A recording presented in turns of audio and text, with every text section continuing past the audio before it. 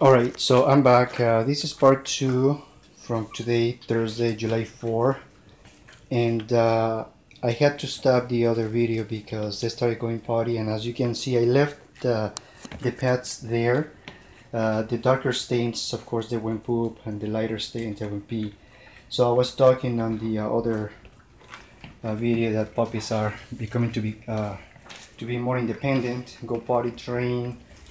They more potty train. Sorry, I had to move Jenny because she wants to eat their food. Jenny, no, don't do that, girl. Puppies have been introduced to solid food. They like it. That's Junie. Hi, Junie. She just fed him too. She allows him to feed still, but less and less every time. Puppies are good. These guys are healthy. They're happy. They're playful.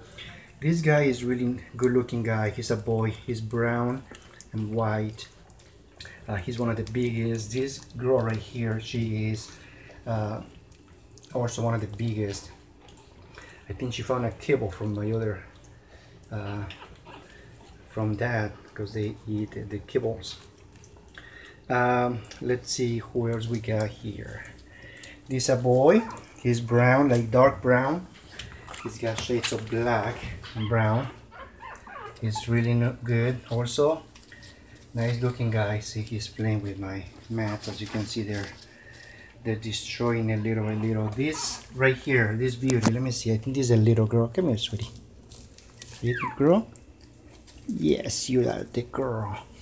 She's one of the tiniest from the litter. We have 5 total. She's one of the girls. Hi, sweetie. She's really beautiful. She's has a really cute face, and I love the way she walks. Hey, sweetie. Hi, baby. She's posing for the camera.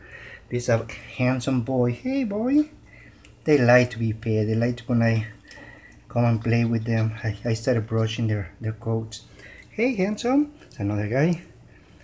So this is a boy with my finger. This is a boy, male. That's a female. I have only 2 females.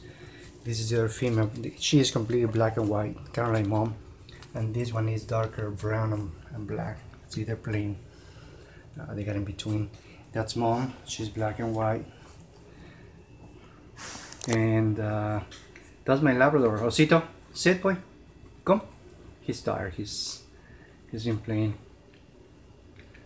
And like he's tired. He's right there. He just watches the puppies. So they're doing really good.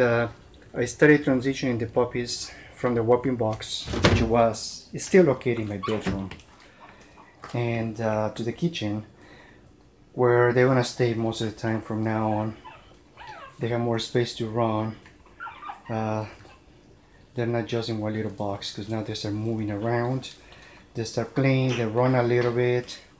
They get at each other like you're seeing right now. And let's separate them because we don't want anybody to get upset. There were your toys. There they go. Again, they're 5 weeks old. They're doing really good. They're just enjoying life. They still sleep a lot, which is good. Bottom line, they're just really good looking and healthy, which is more important. Puppies. That's mom, Junie. Junie, hey, sweetie. Hey, girl. That's mom. Daddy's somewhere there. I don't know what is that. Lucas. Lucas. He's probably sneaking out somewhere.